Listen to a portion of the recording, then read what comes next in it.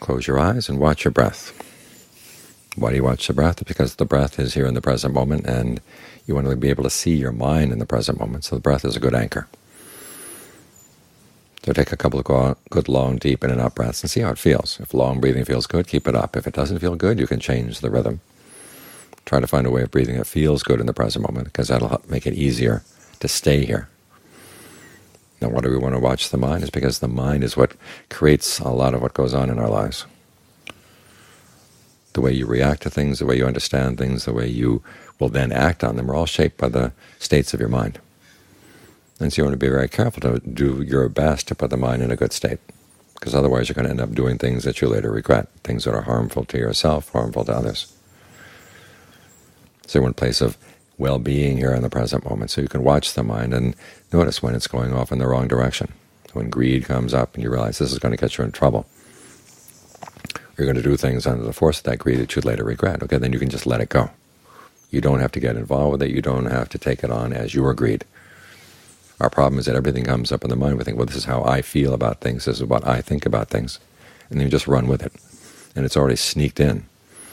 It's like a spy from someplace else who comes in and tries to undo you many times, because if greed comes in, it's going to act for your detriment. If anger comes in, it's going to act for your detriment. So you want to catch these spies before they take over and become what you think you are and what you think you want to do. You remind yourself that you want to act in a way that is going to be good for yourself, good for others, because that leads to a happiness that's long-term. This is what wisdom is all about, is finding the long-term happiness and learning how to resist the appeals of short-term happiness that would get in the way of long-term happiness. So when you have this sense of well-being going right here and you're alert right here, you're in a much better position to take more control of your life, better shape of your life.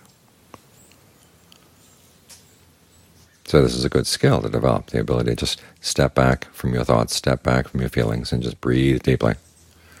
Have a sense of well-being right here, and then look at those thoughts and say, well, are they really worth following? Because some thoughts, of course, are worth following, but you have to be careful. You can't just jump into every car that comes running past.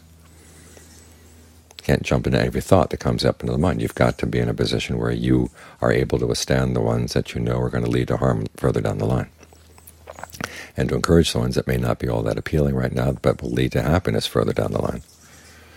So put yourself in a position of strength here. Be very clearly here in the present moment, watching things that are going on.